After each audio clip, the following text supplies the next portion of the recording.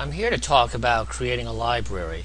A library is basically a bunch of shortcuts going to files. You might need to reference things like, let's say, you want certain recipes or certain things here, certain topics that you can access immediately. I'm in Documents here, and what I do here, I click on Libraries. What I want to do is a new library. I'll call it Practice.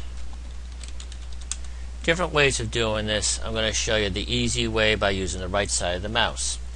This is Windows 7. This is Practice folder here. I could say include a folder. This will allow me to get in one folder in the library.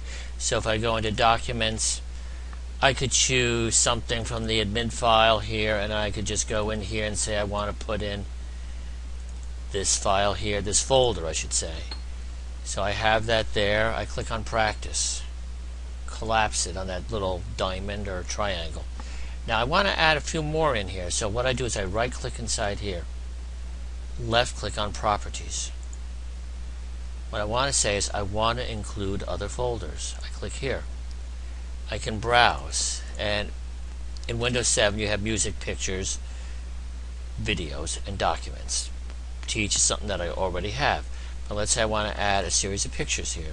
So I add this, include the folder. These are subfolders here, or if I just want one other folder, I'll just say include folder.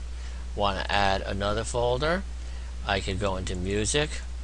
I could choose my Chad and Jeremy album. Include the folder. So I've got music here. Let's say I want to put in a document on there, and I could include something from this folder here. Insurance, include folder. I have that. I click on the OK or the Apply. If I click on the Apply, then I click on the OK. So let me just close out this real quick. Go back into Documents. Here's my libraries, Practice. On there, it shows all my folders here. And what's nice here, Anniversary here. If I click inside here, open the folder, gives you a preview over here. Click in here, it gives you a preview of the album cover.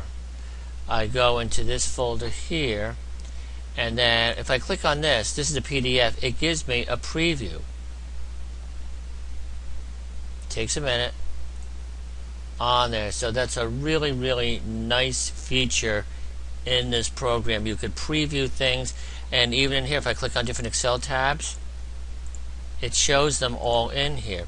You can literally go and copy stuff from in here and paste it without having to open the file. That's a summary of creating libraries.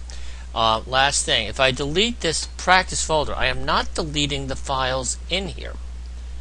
There's shortcuts in here.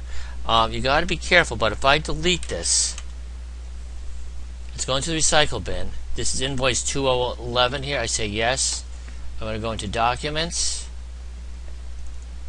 and if I go over here, it has the folder here, and the contents are there. So please realize when you're deleting a library, you're not deleting the file.